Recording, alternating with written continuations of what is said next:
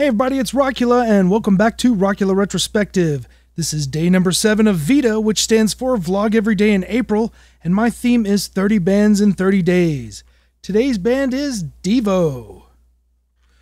Devo has made a career out of confusing the crap out of people, and I was no exception. My first exposure was seeing them on Saturday Night Live, as well as hearing a couple of songs on Dr. Demento.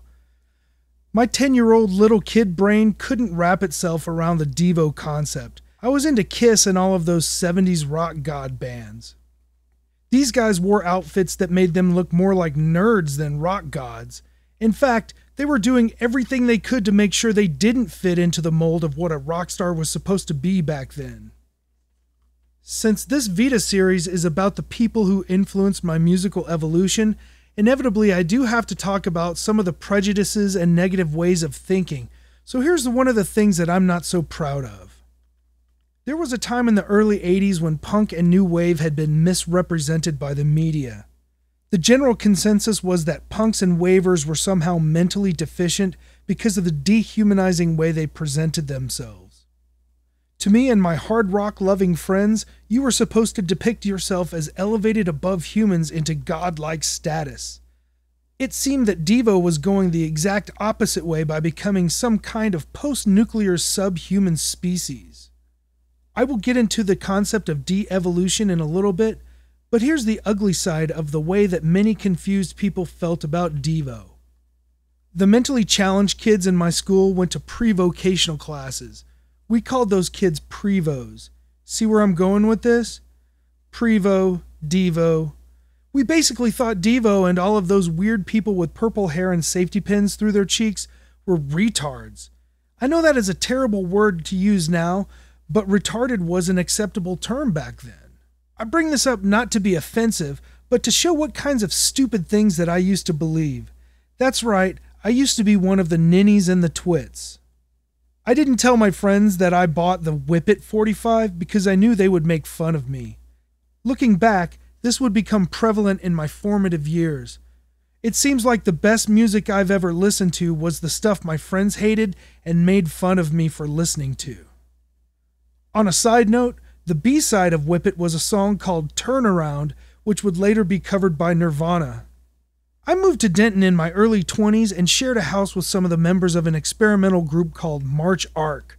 Steve Johnson made a tape for me of Oh No, It's Devo and Freedom of Choice. He was also the first person to expose me to Foetus, but if I was just learning to accept Devo, then I sure wasn't in any shape to understand Foetus. Yet. I have a double CD of the albums Oh No, It's Devo and Freedom of Choice, and I would definitely classify it as the Devo starter kit.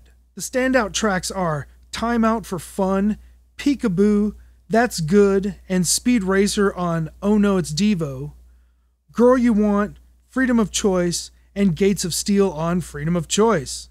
I put these albums on whenever I do a major cleaning project because they keep me in an upbeat mood. You just can't dilly-dally when Devo's on. I also own Are We Not Men and New Traditionalists. But there are other albums that I have not heard yet, which are Shout, Total Devo, Smooth Noodle Maps, as well as the 2010 release Something for Everybody. Devo's influence on me extends way beyond the music or even the image. I was confused about why I like this band until I began to understand the truth about de-evolution. The concept of de-evolution is at the core of Devo's message. I will probably have a more lengthy explanation of the concept at a later date, but here it is in a nutshell. Man has reached a state of evolution where he prefers comfort and certainty to intellectual stimulation and spiritual growth. Devo takes the concept and completely warps it by portraying themselves as the positive mutations of the dehumanizing aspects of technology. Spuds are the people who are intellectually evolved. Ninnies and twits are those who have de-evolved into the dumbed-down consumer class.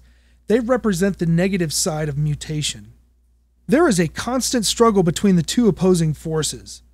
Will the spuds propel the human race forward into a higher state of consciousness, or will the ninnies and the twits bog down progress until we become genetically stagnant?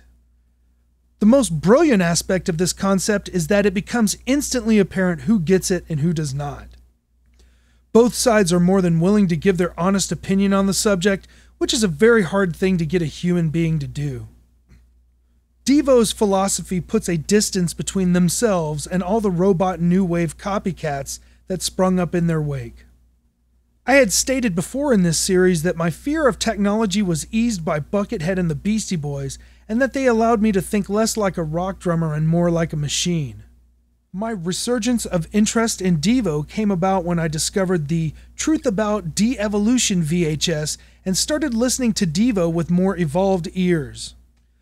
My natural inclination is to dissect music and to isolate each part so that I can understand it on a mechanical level. What I realized is that Devo was doing the same thing that another band on this list was doing. That band is Kraftwerk, and they, along with Devo, built their music around a concept more akin to modern sampling and looping than just band members jamming together.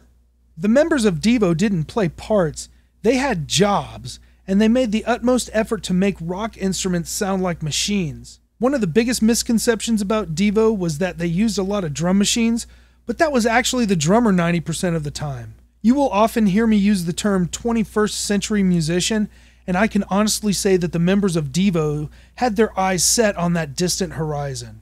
Concepts that used to evoke derision are now heralded as visionary. This band saw 30 years into the future and predicted a society run by ninnies and twits. Your duty now for the future is to stand up and be counted as one of the spuds. Thanks for checking out Day 7 of my VEDA series, 30 Bands in 30 Days. Tomorrow's band, The Dead Kennedys. I'm Rockula, and this is Rockula Retrospective.